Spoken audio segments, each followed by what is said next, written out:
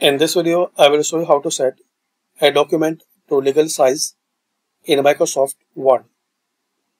So guys, if you are using any version of Microsoft Office, almost you will find same setting to change paper size in Microsoft Word for print or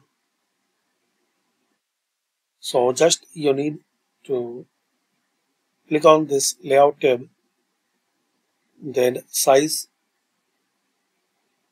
and more paper size.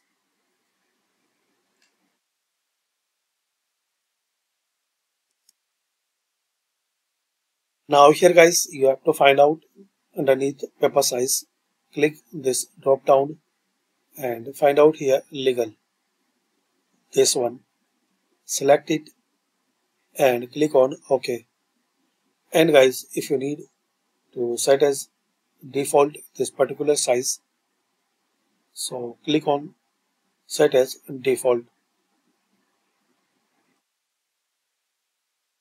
So once you print your document,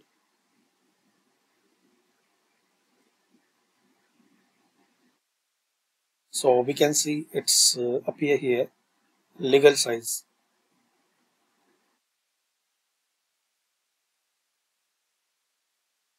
So thanks for watching. Comment this video useful for you.